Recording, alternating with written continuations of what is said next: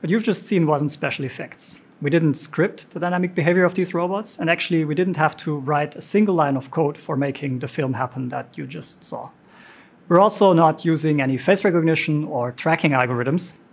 What we needed to do to get the behavior from the robots was to show what we wanted to the AI system, and it learns it very quickly. It takes roughly 2 hours per robot to get the behavior that we just demonstrated.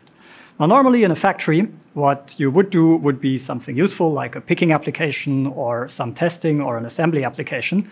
It's also quite easy to do something fun like we just did. And all you really need for that is a robot, the AI system, and some fog.